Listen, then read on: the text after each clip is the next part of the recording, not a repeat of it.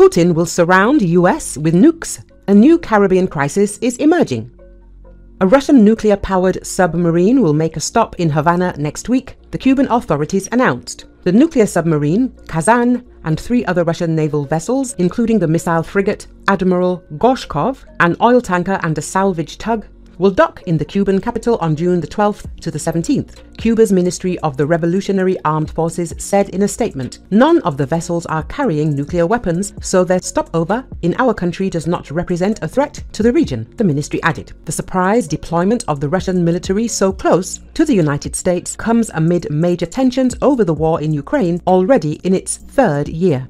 Cuban President Miguel Diaz-Canel met with his Russian counterpart, Vladimir Putin, last month for the annual May the 9th Victory Day parade on Red Square. During the Cold War, Cuba was an important client state for the Soviet Union. The deployment of Soviet nuclear missile sites on the island triggered the Cuban Missile Crisis of 1962, when Washington and Moscow came close to war. Relations between Russia and Cuba have strengthened since a 2022 meeting between Diaz-Canel and Putin. Recently, the Russian leader hinted at arming Western adversaries in response to NATO allies supplying Ukraine with arms that could reach Russian soil. Putin told reporters, if they consider it possible to deliver such weapons to the combat zone, to launch strikes on our territory and create problems for us, why don't we have the right to supply weapons of the same type to some regions of the world where they can strike, to be used to launch strikes on sensitive facilities of the countries that do it to Russia? We will think about it, defense expert Nicholas Drummond conveyed to the Express. His belief that Putin's words echo the perilous brinkmanship of the 1962 Cuban Missile Crisis, which nearly tipped the world into nuclear war.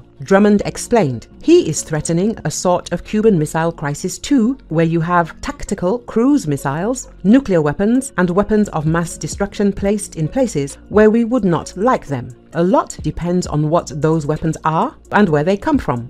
Russia's stocks of tactical cruise missiles are vastly reduced.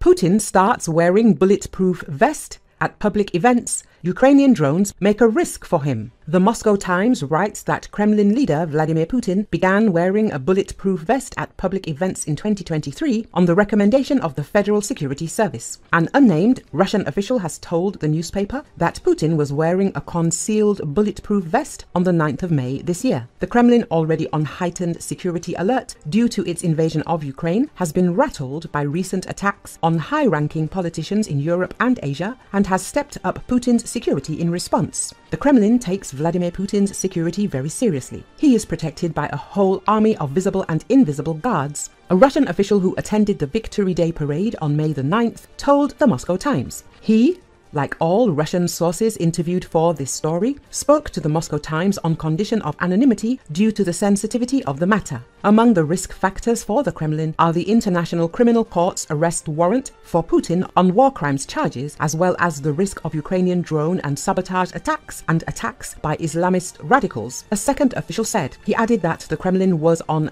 especially high alert following the 2020 assassination of Japanese Prime Minister Shinzo Abe and last month's attempt on Slovakian Prime Minister Robert Fico's life. The Kremlin has publicly said that there was no need to increase its security. Security measures are at the standard level. We are doing everything that needs to be done to ensure the president's security, Kremlin spokesman Dmitry Peskov told reporters in May following the assassination attempt on Fico. In reality, the special services control practically every aspect of Putin's life, down to testing all of his meals for poison using a portable lab, a source close to the Kremlin said. The president has personal chefs who always travel with him. Groceries are brought with him too, the source told the Moscow Times. But even then, there is always a special group of officers traveling with Putin who check all the meals before Putin gets to them. Putin has been wearing body armor at public outdoor events, including in Moscow, since at least 2023, the 2 Russian officials who have seen Putin in person during several of those appearances told the Moscow Times. British security consultant Jade Miller has explained to journalists that, judging by the fact that Putin walks rather stiffly and his coat does not show natural creases when he walks,